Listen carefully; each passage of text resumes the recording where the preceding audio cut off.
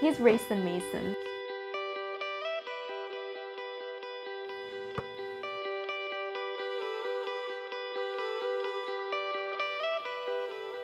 When you have a child that has something like this severe, you're always given the can'ts. You can't, you can't, you can't. So we really never even crossed our mind that we could run with him and we could do marathons with him.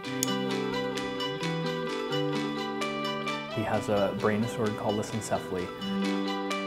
He has severe epilepsy, cerebral palsy. He has cortical visual impairment, which means he's legally blind. A lot of things that we needed when we were looking for a home. And I kind of cringed when I called the realtor with my list of what we needed. You know, we needed open space. Literally looked at thousands of houses. We need to be able to maneuver a wheelchair. We have a lot of equipment, medical equipment. Are you hungry? We work with military home buyers every day, all day long. It was a lot of fun, a challenge, but a fun challenge to work around to find them the home that was going to suit them perfectly.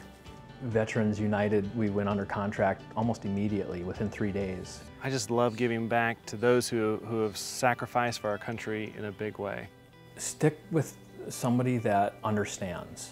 It makes things go so much smoother if you have a company, a realtor, financing that understands military life. They were amazing. Each of the chairs cost between $500 and $1,000. Raising enough money to be able to put very many of these children into the races is tough. So Veterans United donated $2,500 to us. So we were able to purchase 2 chairs. He would never get to feel, he would never feel the wind in his face. You know, he would never feel what it feels like to go fast.